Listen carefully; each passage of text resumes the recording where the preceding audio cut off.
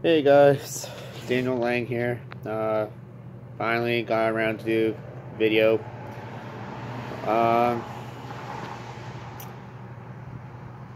few things I want to get off my chest, and a few things I don't.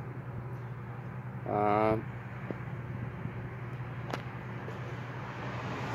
Basically, it's what's been bugging me the past few weeks and the past like years. Uh, well, basically, it's about my life. Uh, some positive and some negative. It's probably gonna be negative. Let's all be honest here. Um, so my life wasn't always happy. Like, it was happy up until grade 7. It all started one morning. I missed my bus, and my mom was at work, and my dad had to drive me into school, and he wasn't happy, as you probably can imagine. But as a 12-year-old at the time, I think I was 12. Whatever, what grade you're in when you're 12, probably grade 7. It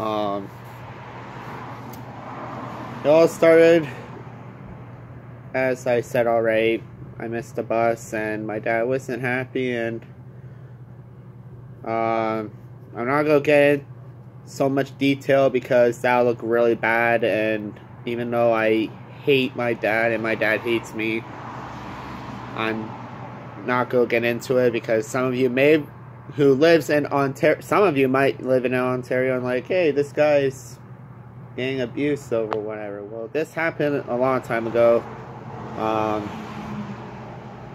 So what happened was I missed the bus, and my dad was yelling at me and all that stuff. And sorry, I had to pause for a minute.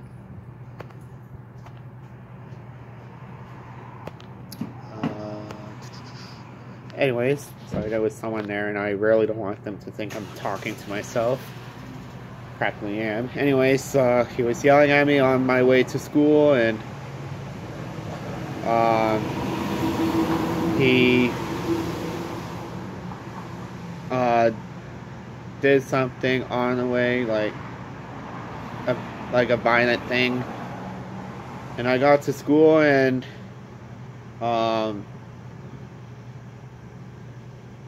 didn't say a word or anything like that, and the bell rang to go in because, you know, we have to wait outside before we can go in, so that way the teachers are ready for teaching. But then the next day, I believe it was the next day, I don't know what day it was when this happened, but I was dumb enough to talk about tattoos. I don't know why I was talking about tattoos, but the EA said, Daniel, can we have a chat with you? And I was like, oh crap. At the time I didn't swear. I wish I was not in that stage now, but you know, life changes. And well, they asked me to see my arm. So I showed them my one arm that didn't have the bruise on it. They said the other arm, and I was like, oh crap. What probably got away is me rubbing it like that. That's because it was on this arm. I was probably rubbing it, and they were suspicious on it, so I showed them that arm. They asked me how I got that. And don't judge me for this, but it was last minute, and so I didn't have a good lie made up. So you're probably gonna laugh while I laugh. I'm laughing now just from thinking of it. I said I fell off the piano stool. That wasn't believable, so they got the Children's Society involved, they got the police involved, and I ended up going to the police station, and I got pinched on the stomach, and I got punched in the arm. And they questioned me, and I saw this cop. I was like, oh crap, I can't lie to the police because that's illegal, because it's basically protecting the convict or whatever. So I told them what happened, and they took me, the children's society took me to the police station, took pictures of my injuries, and then I got back. They told me not to say a word about this. I was like, well, he's gonna find out regardless if I don't say a word or not. Anyway, so, yeah, my dad eventually found out, got mad at me.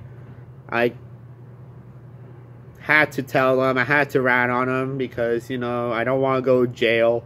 Well, actually, I won't be. I will be going to juvie, because at the time I was 12. But,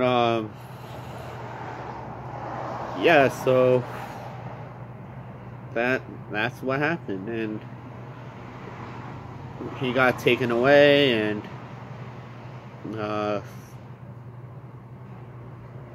he wasn't allowed to have any contact with me and all that. So that's the end of part 1, because, you know, I have, like, the limit of time I have on this video is 7 minutes and 23 seconds. I had to delete some shit after I done this. But, yeah, that's what happened. You probably will dislike this video, and I don't doubt you. I was, like,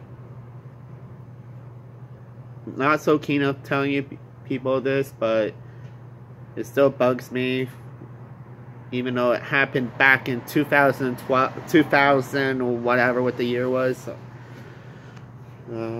So, yeah. Yeah, peace.